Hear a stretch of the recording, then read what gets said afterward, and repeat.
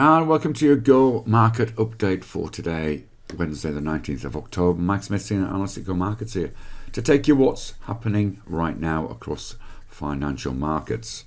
Let's just have a look at the news first of all. Of course, stocks rallied for a second consecutive trading session overnight in the US after solid corporate earnings continue to come across in this early part of earnings season. NFLX reported after the bell and jumped 14% in after hours trading. Quite a spectacular result there. And that's obviously helped US futures, which are trading very much to the upside at this stage. Asian indices are trading mildly higher following that positive US lead. ASX is up around 0.4%, with the energy sector underperforming again. Materials are also struggling a little bit at this stage. European equity futures are pointing to a higher open as the positive sentiment continues for now. US dollar index drops again. It's fairly flat in Asia this morning. Commodity-based currencies seem to be outperforming, so the Kiwi, Aussie and Canadian dollar are all looking relatively strong. Gold has held 1650 again. Oil is mildly weaker, and of course copper was one of the stories overnight. We saw it test 340. It is actually below that, around 335 and at 3-week lows. VIX has dropped to test 30, but it is trading around that level, which is still relatively high, of course.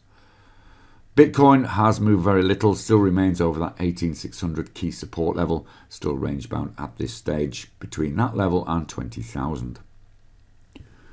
A fairly active data day today, particularly out of Europe. We're seeing inflation data coming out of the UK, Europe, and later on out of Canada.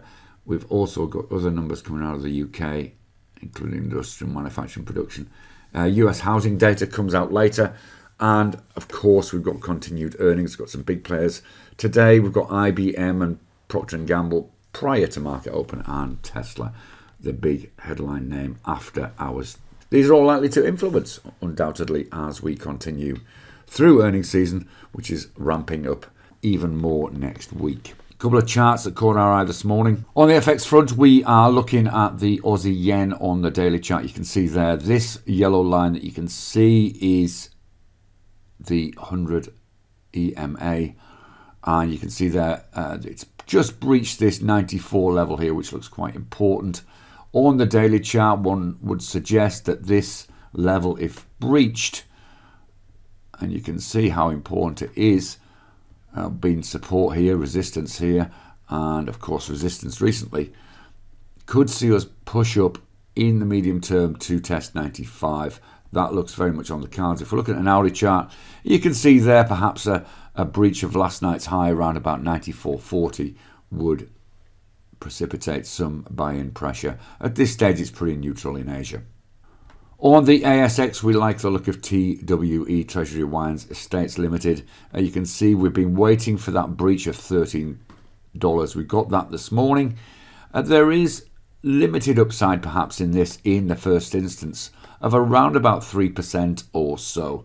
However, if we just pop it on the weekly chart for a moment and take it back, you'll see how important this level is.